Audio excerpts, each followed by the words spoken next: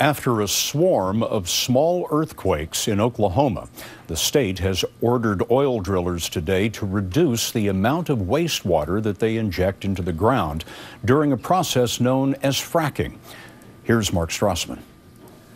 Oklahoma, not California, is now America's earthquake capital. Hi, who do you call if you feel an earthquake? Until 2008, the state averaged 1 or 2 a year. Now it's almost 3 a day. It was a big boom, and everything started shaking. Including you? Including me.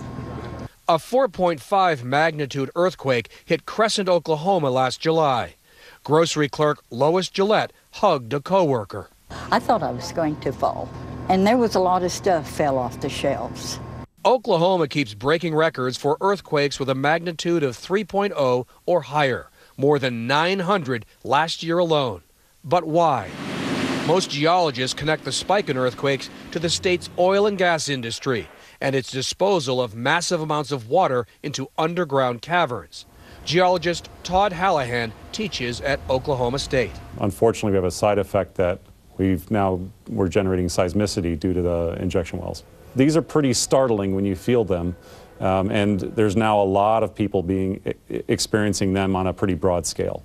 Lois Gillette isn't taking sides. Well, I don't know if it's man-made. I don't have any idea. You'd just like it to stop. I want it to stop, please. One geologist we talked to, Scott, said no question something has reactivated fault lines here, fault lines that had been dormant for 300 million years. Mark Strassman, thanks, and we'll be right back. I'm the leading state sponsor of terrorism.